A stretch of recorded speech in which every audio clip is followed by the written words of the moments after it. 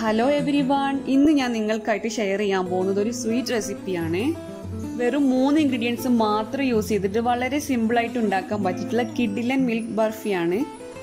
നമ്മുടെ സ്വീറ്റ് വ്ലോഗിലോട്ട് പോകുന്നതിന് മുന്നായിട്ട് എൻ്റെ ചാനൽ നിങ്ങൾ ആദ്യമായിട്ടാണ് കാണുന്നതെങ്കിൽ എൻ്റെ ചാനൽ നിങ്ങൾക്ക് ഇഷ്ടമാവുന്നുണ്ടെങ്കിൽ താഴെ കാണുന്ന സബ്സ്ക്രൈബ് ബട്ടൺ ഒന്ന് പ്രസ് ചെയ്യുക. കൂടെ തന്നെ കാണുന്ന ബെല്ലൈക്കൺ കൂടെ ഒന്ന് എനേബിൾ ചെയ്യുക. ഇതിനു വേണ്ടിയിട്ട് ഞാൻ ഒരു പാൻ ചൂടാക്കി അതിനകത്ത് ഒരു 1/3 കപ്പ് നെയ്യ് ചേർത്ത് കൊടുത്തിട്ടുണ്ട്. നെയ്യ് ചൂടായി വരുന്ന ടൈമിൽ ഞാൻ ഇതിലേക്ക് 1/4 കപ്പ് മൈദയാണ് ചേർത്ത് കൊടുത്തിട്ടുള്ളത്. ലോ ഫ്ലെയിമിൽ വെച്ചിട്ട് നല്ലോണം മിക്സ് ചെയ്തെടുക്കാം. മൈദ നെയ്യിൽ നന്നായി കോട്ടായി നല്ലോണം സോഫ്റ്റായി വരണം. കൂടുതൽ ടൈം ഫ്ലെയിമിൽ വെച്ചിട്ട് ഓവർ ഡ്രൈ ആക്കി എടുക്കുകയും ചെയ്യരുത്.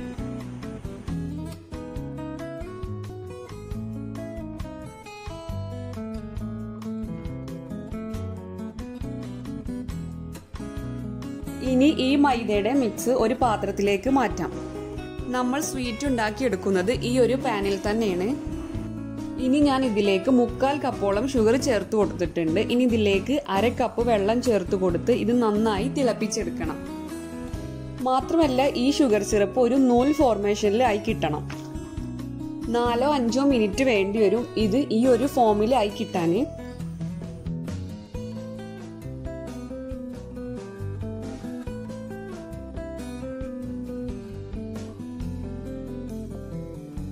ഈ ടൈമിൽ നമുക്ക് സ്വീറ്റ് സെറ്റ് ആക്കാനുള്ള പാത്രം ഒന്ന് ഗ്രീസ് ചെയ്ത് വെക്കണം. ഞാൻ ഇങ്ങനെ കുറച്ച് നെയ്യ് ബ്രഷ് ചെയ്ത് കൊടുത്തിട്ടുണ്ട്.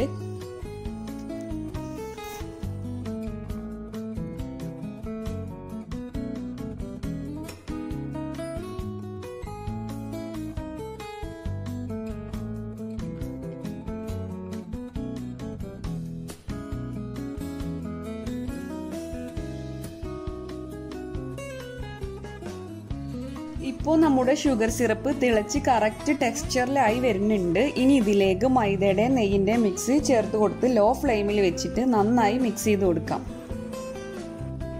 ഈ ഒരു സ്വീറ്റ് ഉണ്ടാക്കുന്ന ടൈമിൽ പ്രത്യേകം ശ്രദ്ധിക്കേണ്ട എന്താണെന്ന് വെച്ചാൽ ഷുഗർ സിറപ്പിന്റെ കൺസിസ്റ്റൻസി കറക്റ്റ് ആയിട്ട് കിട്ടണം. പല സ്വീറ്റ്സിനും പല ഷുഗർ സിറപ്പിന്റെ കൺസിസ്റ്റൻസിയാണ് വേണ്ടത്. സിറപ്പിന്റെ ടെക്സ്ചർ റെഡി ആയിട്ടില്ലെങ്കിൽ സ്വീറ്റ് ഫ്ലോപ്പ് ആയി പോവും, കറക്റ്റ് ആയിട്ട് കിട്ടില്ല. ഇനി ഇതിലേക്ക് 2 ടേബിൾ സ്പൂൺ മിൽക്ക് പൗഡർ ചേർത്ത് കൊടുത്തിട്ട് വീണ്ടും നന്നായി മിക്സ് ചെയ്ത് കൊടുക്കാം.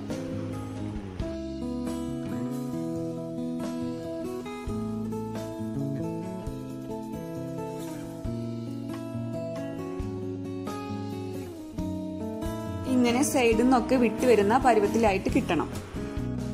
ഇനി ഞാൻ ഫ്ലെയിം ഓഫാക്കി കൊടുത്ത് ചൂടോട് തന്നെ നമ്മൾ ഓൾറെഡി ഗ്രീസ് ചെയ്ത് വെച്ചിട്ടുള്ള പാത്രത്തിലേക്ക് മാറ്റിയാണ്.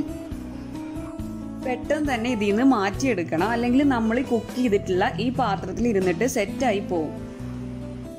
സ്വീറ്റ് റെഡി ആയതിനു ശേഷം പാത്രം ഗ്രീസ് ചെയ്യാൻ നിൽക്കരുത്, അങ്ങനെയാണെങ്കിൽ അതിലിരുന്ന് സെറ്റാകും.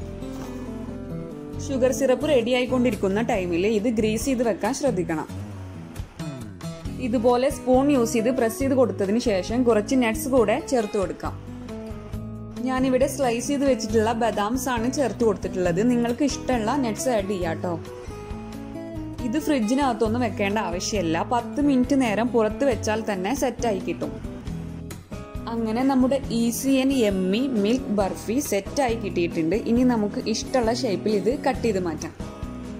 ബേക്കറിൽ നിന്നൊക്കെ വാങ്ങുമ്പോൾ കിട്ടുന്ന ആ ഒരു സെയിം ടേസ്റ്റ് തന്നെയാണ് ഇത് കഴിക്കുമ്പോൾ നമുക്ക് കിട്ടുന്നത്. വളരെ സിമ്പിളായിട്ട് ഉണ്ടാക്കിയെടുക്കാനും പറ്റും. നിങ്ങൾ എന്തായാലും ഇത് ട്രൈ ചെയ്ത് നോക്കുക. ഇൻഷാ അല്ലാഹ് നെക്സ്റ്റ് നല്ലൊരു വീഡിയോ ആയിട്ട് കാണുന്നതുവരേക്കും ബൈ.